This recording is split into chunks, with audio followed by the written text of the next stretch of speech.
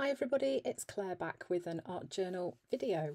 So again, I'm doing a single page spread in the craft journal, and I'm going to be playing with some of the Tim Holtz most recent ideology, I'm never sure how to say that, release. So some of the ephemera that he released recently. So sometimes I like to challenge myself to use colours that I wouldn't normally pick, and today is one of those days. So I'm using lapis, sky and turquoise, and I'm going to be doing the technique where I just get the three colours on my brush and swoosh them onto the page. It's a really lovely technique. It's a lovely way to get some colour on your page. It kind of blends the colours together a little bit, and it gives you a great starting point for the rest of your page. So once that was dry, I then went in with the Squoval stencil and the sky colour, and using my blending tool I'm just adding some stenciling onto the background of my page. And you can see that already starts to break up the colour that I've swiped on using my wide brush.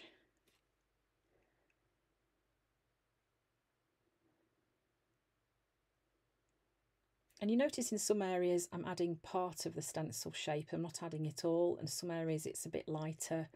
So if you kind of move the blending tool around on your page, you'll get like a really kind of light coating of the paint, and if you dab it on you can make it go a little bit more opaque.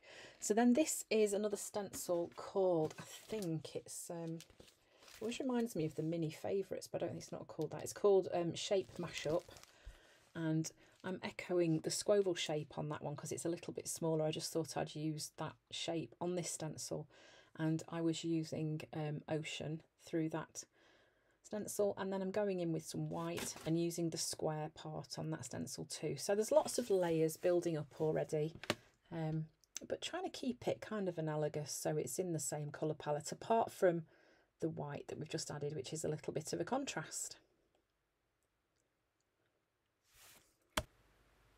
So then I'm just adding some white splatters too onto the page, and then going in with the StazOn ink in teal blue and adding some stamping on there as well.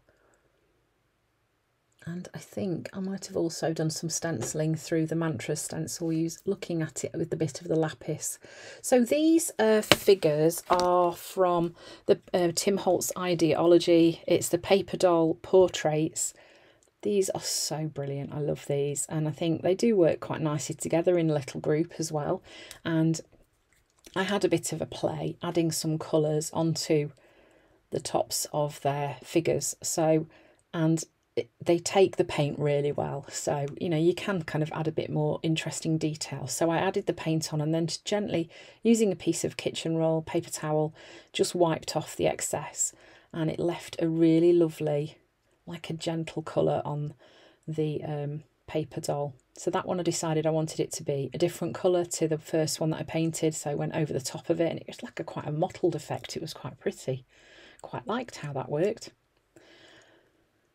So if this isn't something that I'd tried before, but I was really quite pleased with how it worked.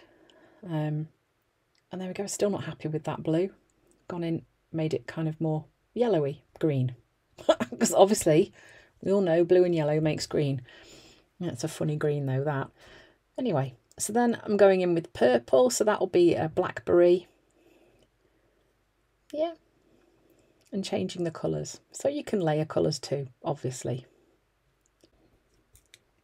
Okay, so then I'm sticking these in, just using a glue stick to pop them in place. These are just going to go along the bottom of my page, and I'm going to cut any excess off the bottom, just so that they're not all at the same height, so they're kind of a little bit staggered, and just to make them fit on the page. Little bit of double-sided tape first, and then some glue stick over the top.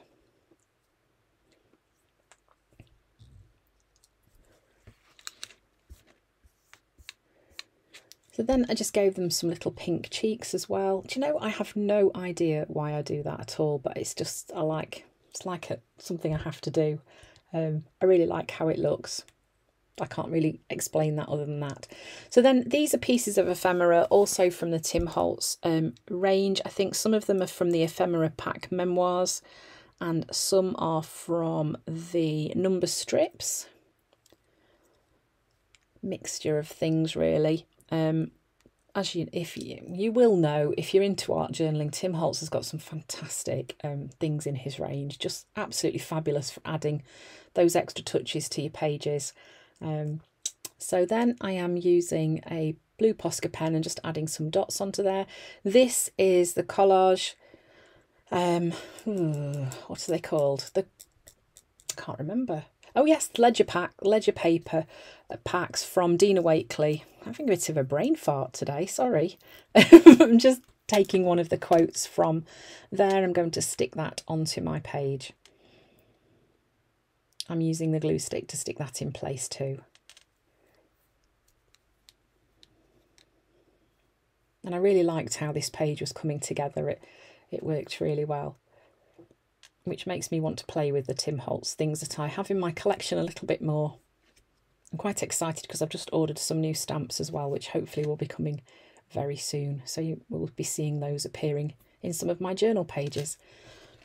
So next I'm going in with the Signo Uniball and doing a little bit more mark making, just drawing some little circles and just playing really. Sometimes this is really a purposeful doodling and sometimes it isn't. I just think I'm just going to do some dots and circles and then kind of just go with the flow and see what happens.